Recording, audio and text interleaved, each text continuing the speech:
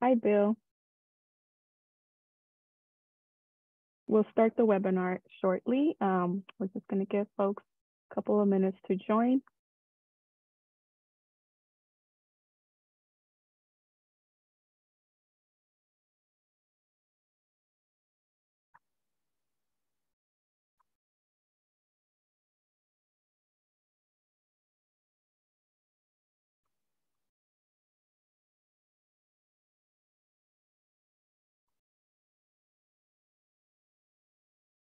Welcome, and my name is Jessica Leal, and I am the Business and Housing Program Coordinator at San Pablo Economic Development Corporation. Thank you for joining us in today's webinar on formalizing your business. Today, we have representatives from the City of San Pablo, Berkeley Law, and M.A. Hayes Co., who will provide you information on legal considerations involving in starting and growing your business. Before we get started, here are a few housekeeping items. This webinar is being recorded, and the recording will be available on our website at sanpabloedc.org. All attendees are muted, and if you're having technical issues with the audio, feel free to just click on the screen and see if you can enable audio, or you might have to rejoin. We welcome questions, so please use the Q&A box that's located at the bottom of your screen, and we will be answering the questions at the end of the presentation. San Pablo EDC is the economic development hub of the region. We offer workshops, trainings for businesses, workforce, future homeowners, and we deliver a wealth of programs. To support and advance, we focus on technical assistance for businesses, membership and sponsorship benefits, access to capital, homeownership, job development and career counseling, degrees and certified trainings, and employment support services. At San Pablo EDC, we connect businesses with resources that can help their business grow. And these services are going to help your business and provide you the tools that you need to be successful. As I mentioned earlier, we have a few guest speakers today. You will hear from the Community Development Department from the City of San Pablo. We have representatives from the planning, building, and licensing sectors of the department who will guide you through the process of getting your business license and the permits that you need to establish your business in San Pablo. We will also hear from our business law expert, William Kell, who is the director at Berkeley Law. Mr. Kell has been practicing law since 1987 and is teaching clinical programs since 1995. At Berkeley Law, he started the new business counseling practicum, which is an interdisciplinary clinical program designed to involve law and business students in assisting startup businesses. And last but not least, we will hear from Mr. John Cisenhenny, who is specialized in business insurance since 1983 at M.A. Hayes Co. And he will be providing you with information on how to keep your business protected with the proper insurance coverage. And now, let me turn it over to Ms. Libby Tyler, the Community Development Director of the City of San Pablo. Thank you, Jessica, and good morning, everyone. Happy to be here. I am the Community Development Director for the City of San Pablo, and we are right here, very close to the EDC in the same building, as a matter of fact, 1000 Gateway. And we're on the second floor. We have a permit center. The functions of our department are broadly include planning. I'm a city planner by trade, and we also have our building services division. And we'll be hearing shortly from our chief building official, Oscar Davalos. In addition, we have a number of programs that we run, including business licensing, which I know will be of interest to those attending and listening to this webinar. And we have also this morning, Jessica Arroyo, who administers that program. In addition, we have a residential health and safety program where we help people with real estate transfers to make sure that those housing units are safe and ready to transfer, and also for rental units and apartments, multifamily throughout San Pablo. We do systematic inspections, again, to make sure that the residential units that our residents rent are also code compliant. So we have a lot of functions that we do. I'd like to talk first a little bit about planning, as that's my expertise. And when you're looking at opening a business, the land use planning question is maybe the biggest question, and often a question that might be answered first. And what I'm talking about would be the types of projects where you're going to be taking a current use and changing it. We don't have as much of the planning needs when you're just doing a tenant fit out for an already existing shopping space, commercial space, or office space. But always a very good question. And certainly before you sign a lease or purchase property is to find out whether your anticipated use, your business use, is allowed in that location. So this is very basic. We answer these questions every day. And we have guidance in the city of San Pablo. All cities in California have a general plan. And a general plan is, I love these documents. I don't know if others will as well, but it gives a vision for the city. And it includes policies. It often includes an economic development or business section. And it has maps. And the maps show those future land use designations for every property in the city. Those designations line up with zoning. And we know zoning is a regulation. It's in our municipal code. So those zoning regulations really dictate or tell you what type of use you can have on a property. And they also tell you how you might need to design that use, how many parking spaces to provide, what your setbacks from the street line might be, how high you can go, how big the building can be. We call those development regulations. In San Pablo, not only do we have our zoning regulations, as every city in California does, but we have some special planning areas. These are our specific plans. And we have two that we use quite a bit, one along pretty much a whole San Pablo Avenue corridor. This is a lot of our businesses in this area. So this is a really detailed document.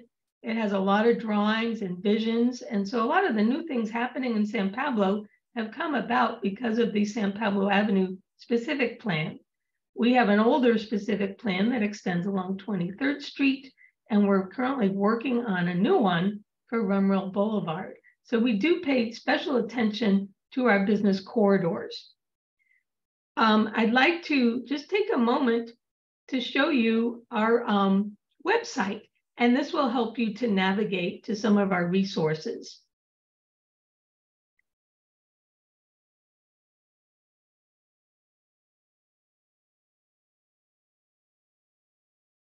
And hopefully you're able to see the screen here with community development, if I can get a thumbs up.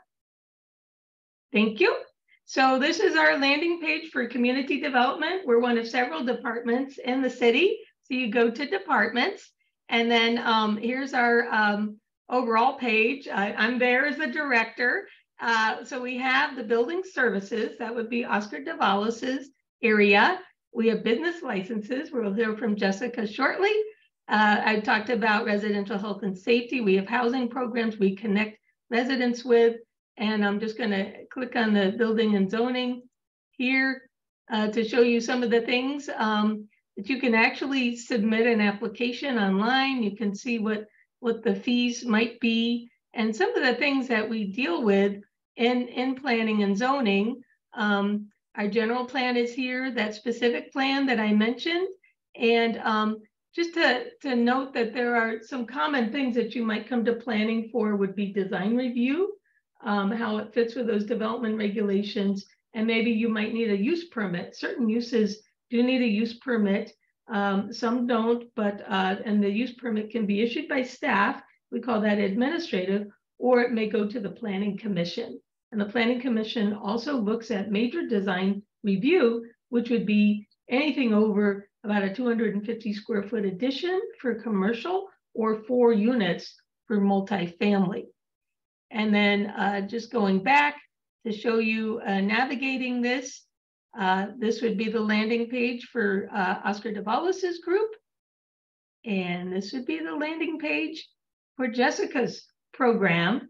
And I think at this point, I am going to turn it over to Oscar Davalos, who's going to talk about obtaining building permits. Thank you. Good morning, San Pablo. It's a pleasure to be here today. The first thing that I want to highlight is the fact that we work for you.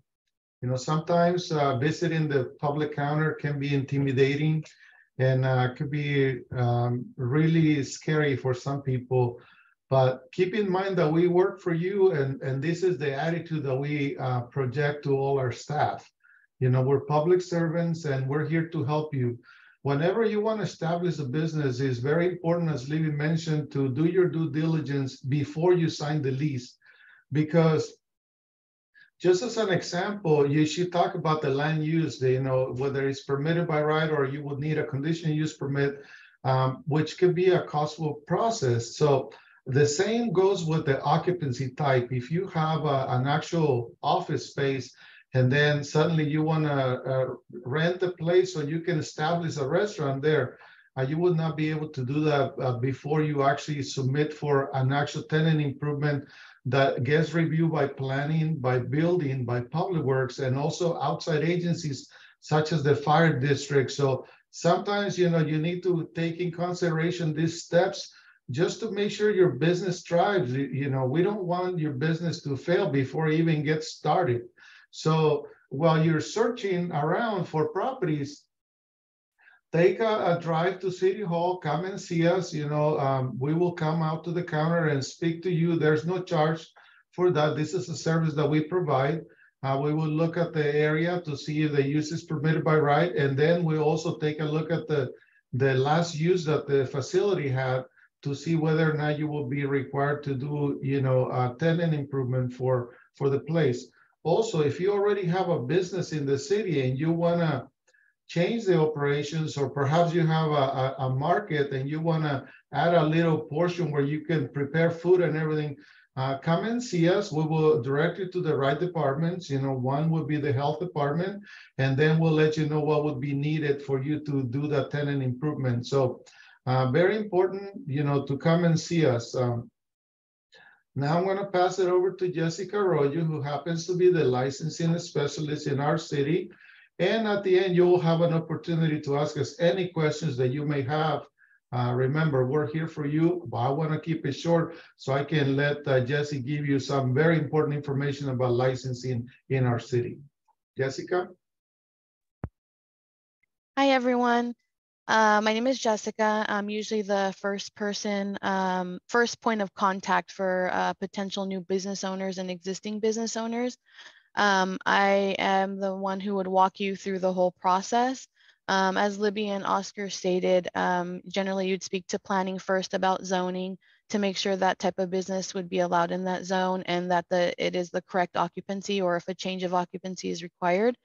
I would also walk you through the different permits and supporting documents we would need from outside agencies. One of the most common permits that we require is a fire permit.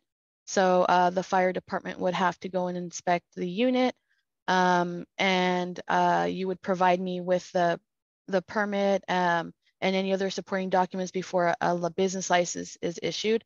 We also do a city inspection. That would be the final step in the process, where the city goes and inspects the location. Once the inspection is passed, then a business license can be issued. So for any business license questions, we do have a checklist on our website, the website that Libby showed. The checklist shows the contact information for all the outside agencies, but I would be the point of contact to inform you which documents from the checklist we would need. So I'm here you can either call our main number or send us an email at our business license email. I can answer any questions, and I highly recommend that you reach out to us if you're an existing business and you want to make changes to your business. Reach out to us before the changes are made. That way we can make sure that we're following the correct processes, and that you are not wasting your time or spending money on things that will not be allowed. So we just want to direct you in the right process. But I'm happy to answer any questions, any specific business type questions. I'm here to help. So with that being said, I'll pass it on now to our representative from Berkeley Law, William Kell. Thanks for having me today. I hope everybody's doing well. Say just a quick question. How much time do I have? About what, 5-10 minutes? 5 minutes? 15 minutes. 15 minutes for me? Yes. Just for me? Wow, that's so nice of you. Thank you. All right, well, I'll use it well. Thank you, guys. So we're at Berkeley Law. It's the new Business Community Law Clinic, a new name that maybe hopefully you've heard about. We provide free legal help to businesses that can't afford an attorney, which is almost any small business, because about $400 an hour is much harder to pay when you're not even paying yourself sometimes. So what we would say is, yeah, definitely look us up to get some individualized advice. What I'll give you today is some general overview of formalizing your business, but we do have office hours Monday, Wednesday, 11 to 6. You sign up through our website, which I'll put in the chat after I finish talking. Also, and I'll give you an email to, email us directly to try and set up an office hour appointment. So I guess one of the first things I think of when I think of formalizing a business is, taking advantage of the different protections that the law has for entrepreneurs. And also I think about what funders might be looking for down the way. And our big purpose is to try and keep you fundable, meaning, having a profile, having your legal ducks in a row such that, your really good idea for getting funding, either a loan or investment, doesn't get, sort of clouded by what looks like maybe some legal risks that a funder might take, because they see you haven't formed an entity, or they see you're using, handshake deals instead of written contracts, things like that. There's lots of ideas that we have for how to make yourself look more attractive for funders. But most important, to just protect yourself as an entrepreneur, because you're going to be taking some risks, and there's, that's just inherent in doing a business, but needless risks are what we try and help you avoid. Okay. So the first thing I think about is forming an entity. Okay. There's several benefits from forming a legal entity, separating yourself from the obligations of the business. That can mean, potentially, a loan that you take on is a loan that the business takes on and not you personally. Sometimes it's hard to do that if you don't have a good credit history, or if you don't have a history of the business, having its own accounts and stuff. But, there are ways to set up the obligations of the business, the contractual obligations of the business, so that they don't go right to you personally. And when I mean personally, personal liability means that you are on the hook for everything. You are on the hook, and you have to use all of your resources, your car, your house, your savings account, everything to cover it. Well, in that situation, I would tend to choose, limited liability. Limited liability requires that you actually take affirmative steps to set up at least one of two kinds of entities. That would be an LLC, which I'll tell you about how to do that real quick, or a corporation. One of those two kinds of entities in the state of California will give you this separation that you're looking for from your business obligations. A couple other things that the entity helps you do is, as I mentioned, apply for capital. It's very hard for an investor, or, well, it's not hard for a bank to write a personal loan to a sole proprietor or a partnership. It's just, yeah, you're on the hook for everything that you're promising there to pay back. But there's a really important part for folks who are undocumented. Undocumented folks may feel like, well, why would I use the law, which has been so unfriendly to me all this time? Well, here it is really your friend, because what you probably want to do is form an LLC, a limited liability company, so that you can legally earn profits from that business in the United States. Anybody can own a business in the United States. It's just harder to get yourself paid if you form a corporation. If you form an LLC, then you are simply a profit sharer, just like Donald Trump. He has plenty of businesses in Dubai, but he's not a resident of Dubai or a legal resident of Dubai. So undocumented folks, we'll tell you real quick how to set up an entity for yourself. But the most important thing to know is if you don't affirmatively set up one of these entities, the default is either a sole proprietorship, if you're one or married couple, partnership if it's several people doing the business, and neither of those are limited liability entities. Those, if you are in business as one of those, sole proprietor or partnership, you are on the hook for all of your business obligations personally. And that's just a situation you would, if you had to do that, you would cover it with lots of insurance, but when the insurance runs out, that's where you provide the backup, unfortunately. So I did mention there were several kinds of entities: LLCs, corporations, partnerships, sole proprietorships. Let's take a look at the LLC first and think about how that would be set up. So LLCs, I'm a big fan of LLCs because they're really easy to set up. It costs you $70 at the state level. You set it up online at BizFile on the Secretary of State's website. Yeah, pay your $70 and you're basically an LLC. Now, I wouldn't form any entity right near the end of the year. Right now would be a good time to do it. Why? Because in the second year of your entity, you're going to start paying this franchise tax for the state of California, one of the downsides, $800 a year. Minimum. It goes up as you have income, closer to 250K or more. But yeah, I would form your entity, now, because this means that the rest of 2023 would be your tax holiday year, and you'd get a lot of enjoyment out of that, rather than if you formed it in November, you'd only get 1 month worth of this holiday, because your second year is on the calendar year, you see. Okay. The other thing you want to do with an LLC is have an operating agreement, which we can give you a nice template for that. Even if you're a single member LLC, there's a couple of different kinds of LLCs. You could be a single member LLC, but this operating agreement takes, when you have other people in the business too, it splits up, what are the profit shares? How do they participate in management? What are the contributions that people have to put in at the beginning in order to play in this LLC? So we can help you set all that up there. There is one downside for an LLC that is a little bit avoidable, and that is that all of the profit that passes through to you is subject to self-employment tax. And there's a way potentially you could take care of that by filing for S corporation tax status. That doesn't change you into a corporation. It just says to the IRS, tax me like an S corporation. And what that means is that you would have all of the profits pass through to you as well as the losses. There wouldn't be a layer of tax for your entity. Your entity wouldn't pay any tax. It would just do a return, and then it's saying how all the profits were distributed to the owners. And then you would just pay tax on your individual tax returns and according to your individual tax brackets there. Okay, now there is another so the one downside of the LLC is that you're paying this self-employment tax. But as I said in a minute, I'll tell you how you could possibly deal with that.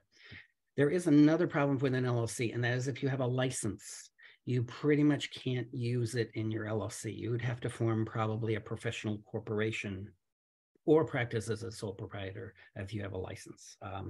But we can help you sort that out if you have a particular question about your license. A corporation, on the other hand, does have this disadvantage of having 2 levels of tax. That means that the corporation not only reports their income, but pays tax on that income before it distributes the profits to everybody. Okay, so that's a problem. That's extra tax for you. It is easy to form a corporation, but formalities are a problem sometimes. You don't, you got to have board meetings, you got to have minutes. The LLC doesn't require any of that stuff. And then the other aspect is, of course, that $800 a year franchise tax as well. The last thing I'll just mention is for S corporation status. This isn't for everybody. You should check with your accountant about it. S corporation tax status is a special filing that you do with the IRS. You need to do it basically within 3 months of forming your entity for the first time, or you do it within I think it's 2.5 months after the first of your tax year. So starting in January 1st.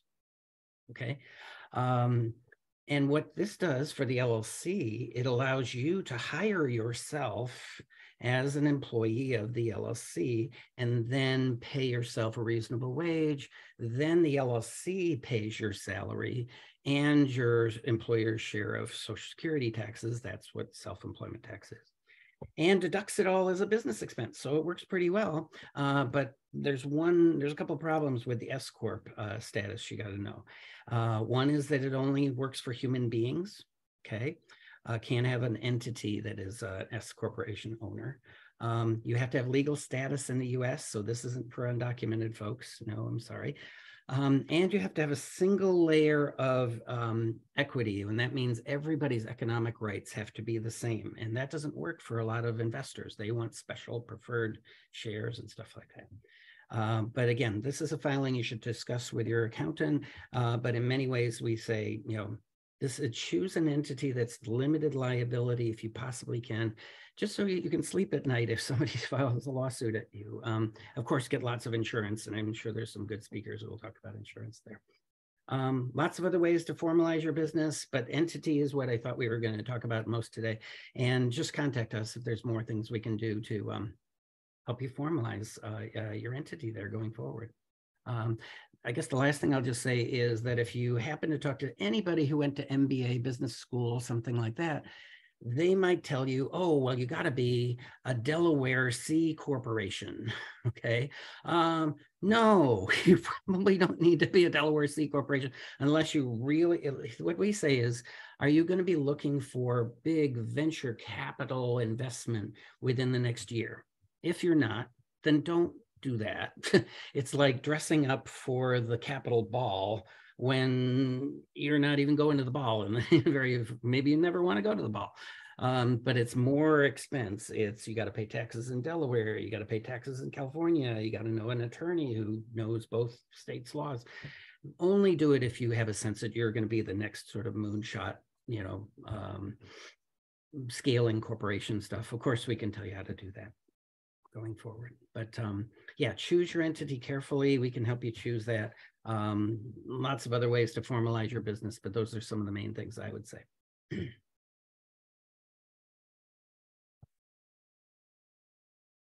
Was that within the time? I hope so. I'll put in the chat our contact information. Thank you, Bill. We really appreciate all the information you shared. And now we'll turn it over to Mr. John from MA Hayes. Well, thank you very much. Good morning to everybody. Just a quick overview. MA Hayes Company has been in business since 1912, selling insurance, home insurance, auto insurance, business insurance. And I would have to admit, when you look over here at Nico, that he looks pretty good for 111 years old, wouldn't you say? Huh? I think he does. I think he does. So the presentations here already this morning have been very good and very simple and very practical, which starting out in a new business, I think it's very good to keep it simple. So on the insurance side, I just wanted to touch on three coverages: general liability, property insurance, and workers' compensation insurance. So as Oscar was talking about earlier, if you have a lease or if you are going to purchase a building, it's very important to find out what the insurance requirements are going to be for your business and specifically your business location. So if you're leasing or renting a piece of property, read the lease or have Bill help you with the lease, because the requirements could be maybe that you're responsible for insurance for the entire building and not just for your own business or your own property. And so that's really important, and that's good information that Oscar gave out. So to begin with, general liability insurance is something that you should have and must have, because as Bill talked about, if you're an independent business and by chance you don't have insurance, which you shouldn't have, You know, you should have it. But if you don't have it, all of your personal assets come into play. And that's why you want to buy insurance, so that you protect the personal assets that you have acquired and you work so hard every day to get. So normally in a business policy, you have $1 million of protection per claim with a $2 million aggregate or total for the policy year. And there usually is not a deductible. So this protects you if somebody comes into your business, slips and falls perhaps, or they sign a contract with you and they tell you that you haven't lived up to your contract, you haven't delivered on your goods. So general liability is the foundation of your insurance, okay? And it will protect your business, and more importantly, it will protect you and your personal assets if you have business insurance, okay? On your property insurance, as I said, make sure you read the lease to make sure you're not responsible for other people's property. And you want to insure your computers, your tables, your chairs. It also covers accounts receivable and the paperwork that you use with your clients.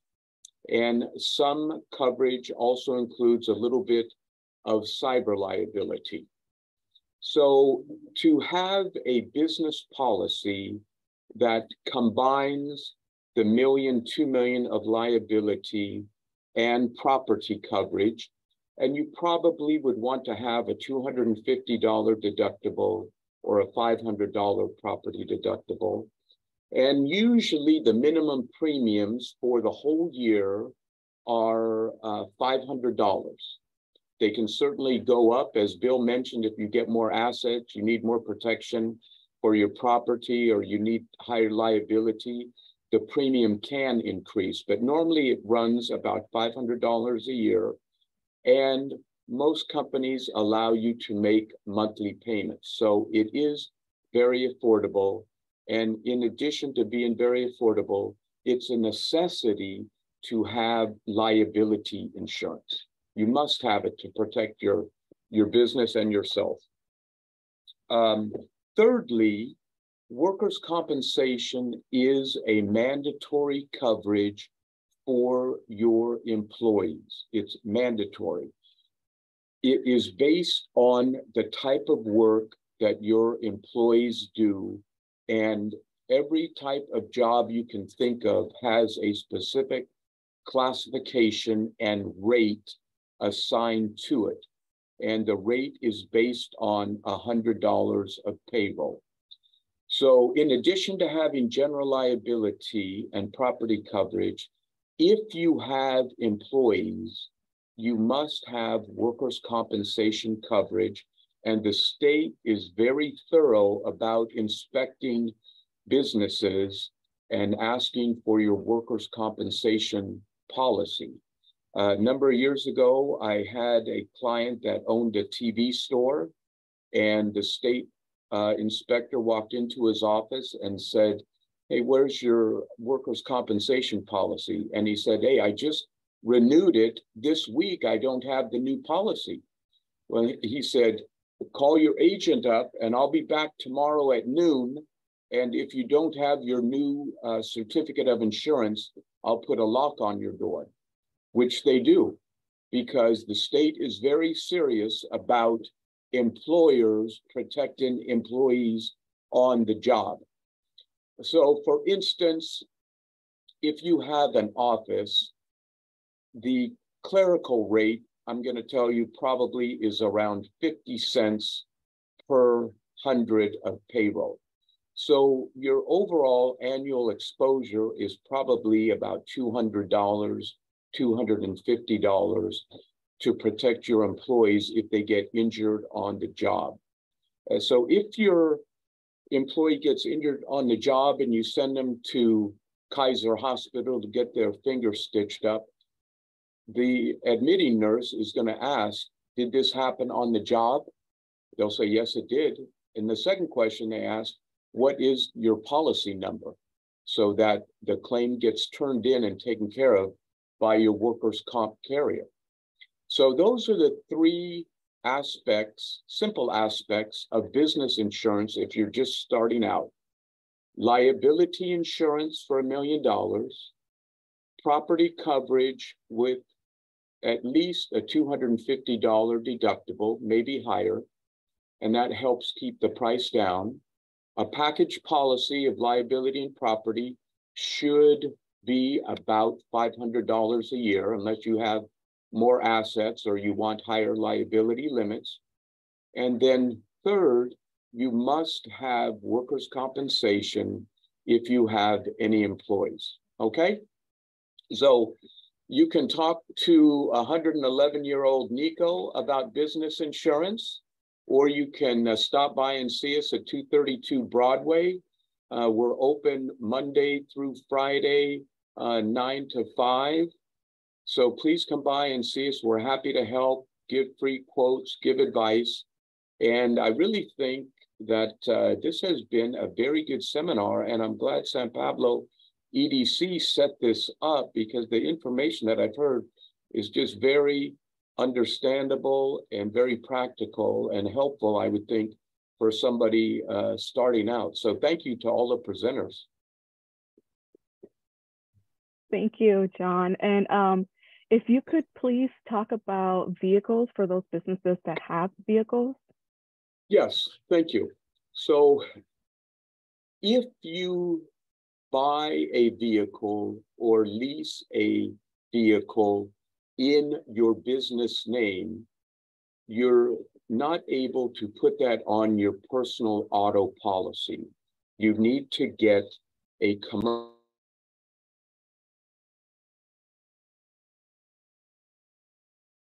John, you muted yourself, sorry. How's that?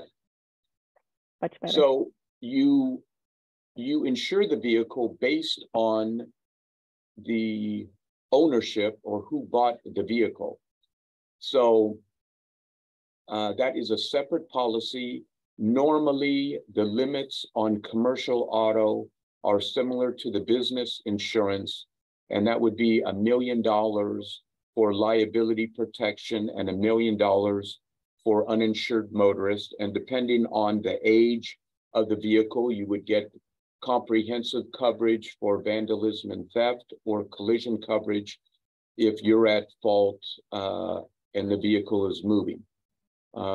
Normally, business auto insurance is more expensive than personal auto insurance. And when I say more expensive, probably in the range from $200 to $400 more a year on commercial insurance. But at the same time, you're also getting higher limits of coverage to protect you.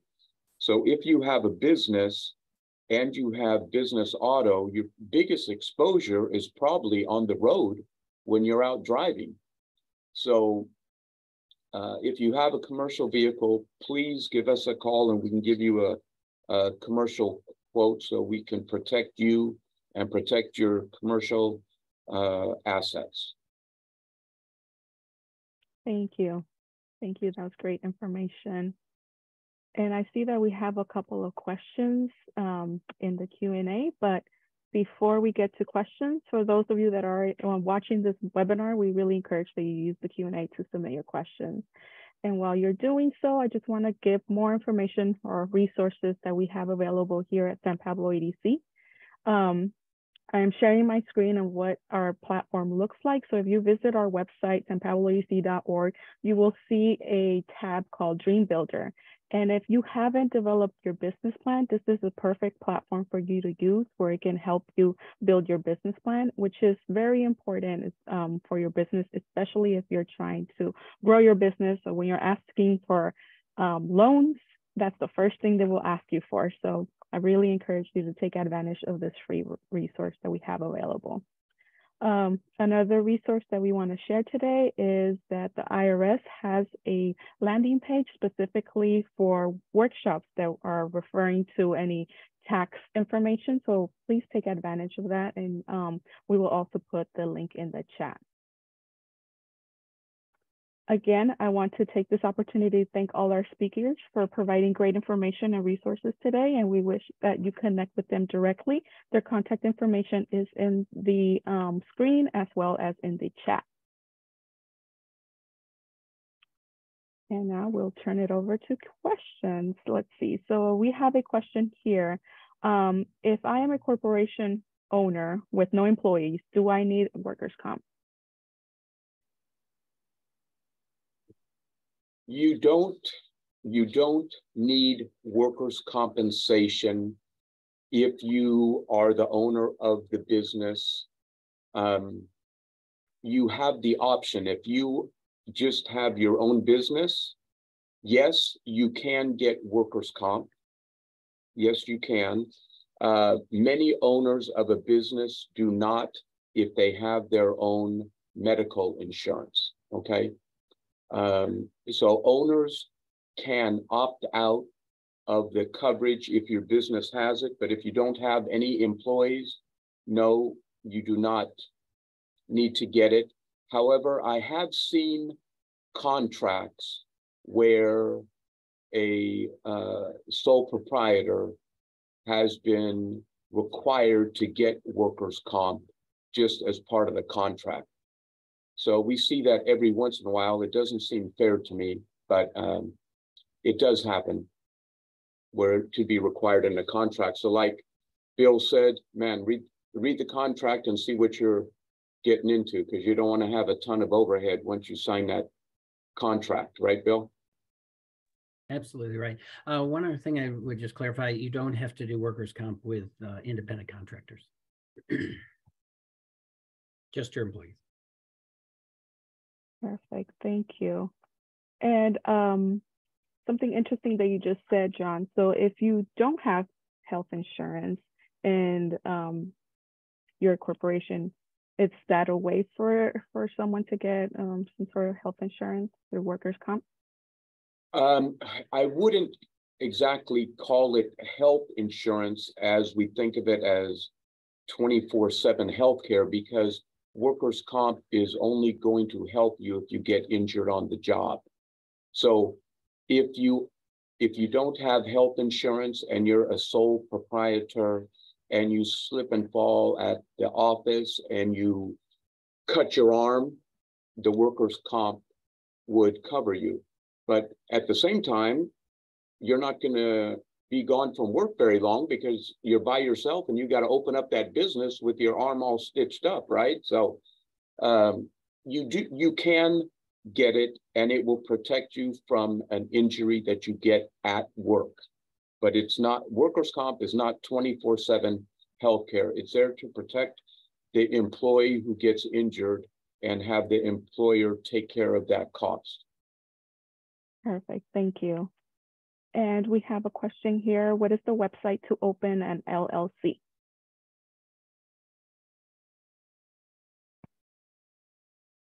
Yes, I'll put that in the chat. So that would be, it's at the California State Secretary of State's website. It's called BizFile. And I'll put that in the chat in just a second. Thank you, Bill. And I have a question for you, Bill. Is there a limit on number of consultations that people can take advantage from your Berkeley Law?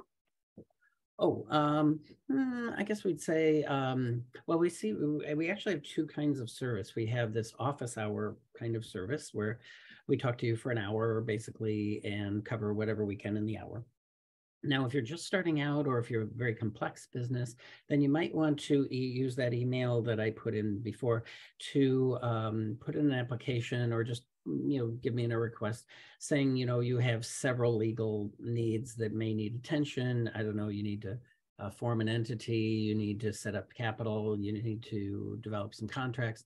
That's what we call extended service. And so we take about 15 businesses every term to work on them, work with them over like a 10-week period with a team of 3 students.